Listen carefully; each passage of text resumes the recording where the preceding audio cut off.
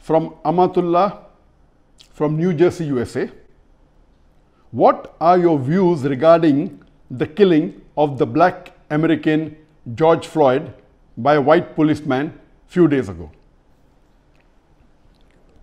What the sister is referring to is an incident that took place about 12 days ago on the 25th of May 2020, where a black American by the name of George Floyd, he was killed in cold-blooded murder by a white American policeman in Minneapolis in USA, where the white policeman by the name of Derek Chauvin, he put his knee on the throat of the black American George Floyd, and when he screamed, the black person, black American George Floyd, when he screamed, "Please, I cannot breathe," the white policeman continued putting pressure by his knee on the throat of the black man for more than 8 minutes, and he killed him in cold blood. Not only that, there were 3 policemen who were colleagues of Derek Chauvin who were just watching silently. This cold-blooded murder has created protest throughout USA and even outside USA and other countries regarding the racism. And the black person was innocent. One of the only reason that he was killed was because he was a black person. And the protest against the racism and oppression has gone nationwide throughout USA. We Muslims as a whole, we stand in solidarity and we completely support the black protests against the racism and oppression. Throughout the world, the Muslims as a whole, we are with the black people in this protest, and this is completely against humanity, and it is also against the teaching of Islam. Allah subhanahu wa ta'ala says in the Quran, in Surah Hujurat, chapter number 49, verse number 13, Ya ayyuhan nasu inna khalaqnakum min zakrin wa unsa wa jannalakum sha'uban wa qaba'ila li ta'arafu inna akramakum indallahi atqakum inna Allaha alimun khabir. O humankind, we have created you from a single pair of male and female and have divided you into nations and tribes so that you may recognize each other, not that you may despise each other. And the most honored in the sight of Allah subhanahu wa ta'ala, in the sight of Almighty God, is the person who has taqwa. According to the verse of the glorious Quran, human beings have come from a single pair of male and female, from Adam and Eve, may peace be upon them both. And the humankind, Almighty God, has divided into nations and tribes so that they may recognize each other, not that they may despise each other. And in this verse, Allah says that one human being is not superior to another human being, whether it be because of color of the skin. One human being is not superior to the other human being because of race, because of wealth. Neither is he superior because of age, because of gender. The only criteria which makes one human being superior to the other, it is taqwa, it is God consciousness, it is piety, it is righteousness. So according to the verse of the Quran, all human beings are equal, whether they are black or white, yellow or brown, rich or poor, king or pauper. The only criteria that makes them superior is taqwa. It's God consciousness, it's piety, it is righteousness. And a beloved Prophet Muhammad, he said in his farewell pilgrimage, he said, O humankind, you have been created from one pair of Adam and Eve. Peace be upon them both. And he said that no Arab is superior to a non-Arab. Neither is a non-Arab superior to an Arab. A white man is not superior to a black man, neither is a black man superior to a white man. The only reason that differentiates them is taqwa. It is piety, it is God consciousness, it is righteousness. And our beloved Prophet Muhammad, he was not a non-racist. Non-racist are those people who do not practice racism. But the Prophet was an anti-racist. The anti-racists, they fight against racism. The non-racist people don't fight against racism. So our beloved Prophet Muhammad was one of the first human beings who said this in his farewell pilgrimage, that no Arab is superior to a non-Arab. Neither is a white man superior to a black man, nor is a black man superior to a white man.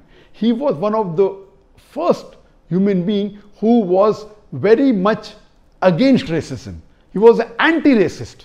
And you see that in several seerah, in several incidents of the seerah of the Prophet, of the life history of the Prophet. And we know that when the Prophet, peace be upon him, migrated to Medina, and when they built the mosque, he told Bilal, may Allah be pleased with him, who was a black Abyssinian slave. He told him to give the azan, the call for prayer. Imagine, there were so many people, Arabs of superior races, of high lineage, but he chose a black Abyssinian slave, Bilal, may Allah be pleased with him, to give the call for prayer. And similarly, when he did Fateh Makkah, when he came back to Makkah and when he was victorious, he told the same person, the black Abyssinian slave, Hazrat Bilal, may Allah be pleased with him, to give the adhan. He chose him in preference to all the other companions he had. There were many other Arabs of high lineage coming from a royal family, many of the Sahabas, but he chose a black person. This shows that the Prophet, peace be upon him, did not differentiate between two human beings only because of color.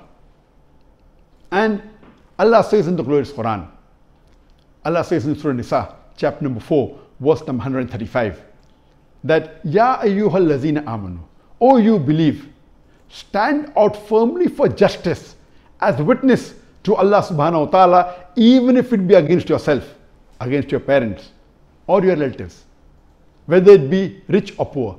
Allah protects all. So this verse of the Quran says, when you stand out for justice, you should be firm, even if it be against yourself, even if that justice is against your parents, against your relative, whether it be rich or poor. Standing for justice is of very high importance in Islam. Here, the color of a skin or the wealth of a person does not make you give a judgment in the person's favor. And Allah says in the Quran, in Surah Rum, chapter number 30, verse number 22, that amongst his signs, he has created the heavens and the earth, and he's created the variation in your languages and color. So Allah subhanahu wa ta'ala has made different people of different colors and have made them speak different languages so that you can recognize them, so that you may know their lineage. It is not to oppress one person over the other, but it is for recognition, so that you may recognize each other, not that you may despise each other. And Islam, besides being anti-racist, it practically demonstrates universal brotherhood in various aspects of life. And the best example I can give you is Hajj. In Islam, the fifth pillar of Islam is Hajj. Every Muslim who has the means and the health and the wealth to perform Hajj should at least perform Hajj, that is pilgrimage, to Makkah and the surrounding areas in the month of Hajj, at least once in his lifetime.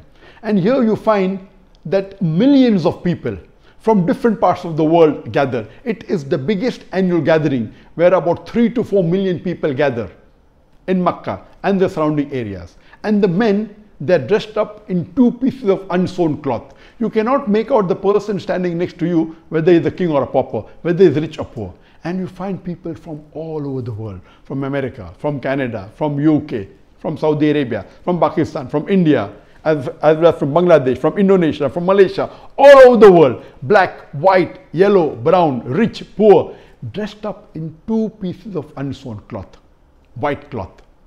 Labbaik Allahumma labbaik. Here I am, oh my Lord, here I am, coming to the service of Allah subhanahu wa ta'ala only to worship Him. It is the best example of universal brotherhood. And if you know the history of Malcolm X, his name was Malik Shahbaz al-Hajj. When he went Hajj for the first time, I think it was somewhere in the 50s and 60s, that time the people were much less, he was shocked. When he performed Hajj, he was shocked. And he wrote in a letter, I can see tens of thousands of Muslims with blue-eyed blonde hair, mixing with black people. This I could not imagine can be a reality in USA. And he was shocked, and that made him change completely. And as you know, Malcolm X was one of the greatest people who lived a few decades earlier, who fought against racism, who fought against oppression. The other example that we Muslims have, and which we demonstrate in our daily life, is we offer 5 times salah.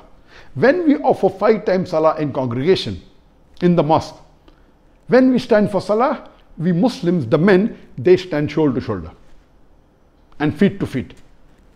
The person next to you, irrespective whether he is rich or poor, whether king or pauper, whether black or white, whether yellow or brown, when we Muslims stand for salah, we stand shoulder to shoulder. We practically demonstrate universal brotherhood minimum 5 times a day in our life. Other people talk about universal brotherhood. We practically demonstrate it every day, 5 times a day in our daily life.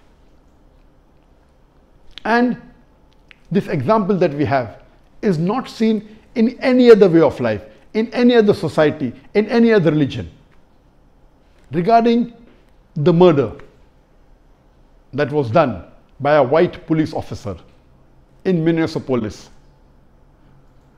Derek Chauvin, of a black American by the name of George Floyd, is to be condemned. It was not only racism, it was not only oppression, it was murder. And in Islam, murder is the second major sin. And Allah says in the Quran, in Surah Ma'idah, chapter number 5, verse number 32, if any person kills any other human being, unless it be for murder or for corruption in the land, it is as though he has killed the whole of humanity. Allah says in the Quran, if any human being kills any other innocent human being, it is as though he has killed the whole of humanity. And this cold-blooded murder we Muslims condemn. Furthermore, oppression is the 26th major sin in Islam. This is also prohibited. This is nothing but oppression and injustice. And injustice is also a major sin in Islam. We Muslims support the black community throughout the world. And the cry of George Floyd, please, I cannot breathe, please don't kill me, in the video recording when the white policeman is throttling him with his knee for more than 8 minutes, will remain in our mind, will always come up whenever there is an act of racism or oppression done to any human being.